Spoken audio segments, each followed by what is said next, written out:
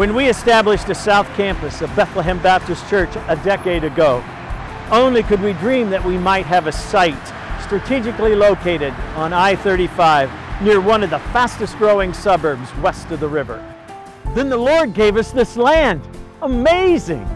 And then He arranged an auction where no other bidders appeared. And then He stirred in the heart of a generous giver to help make it ours. And now we're praying that He will let us build a facility where we can worship on Sunday and minister 7 days a week. Through the last 10 years, we've moved from high school to high school, setting up and tearing down every Sunday. Humbly, it's time to finish Bethlehem's I-35 spreading corridor. I would like to compare it to maybe working out of town and living in a motel. It's not at home, you're not together with your family. We're praying that our building will be a launching pad to reach the cities, the state, and the ends of the earth.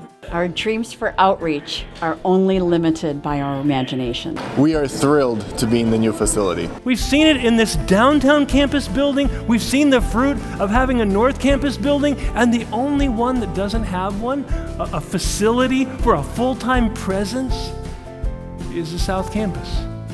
And they haven't had one for 10 years. We know that our Bethlehem DNA flourishes when we have a 7 days a week base in which to do upreach, inreach, and outreach.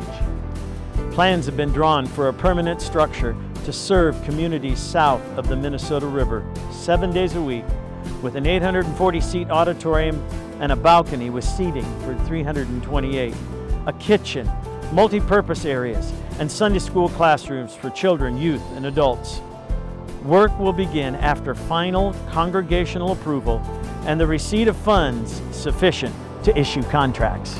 Let me be clear, God has done some amazing things here at South Campus, but with the building, we can be so much more fruitful with you in filling these cities.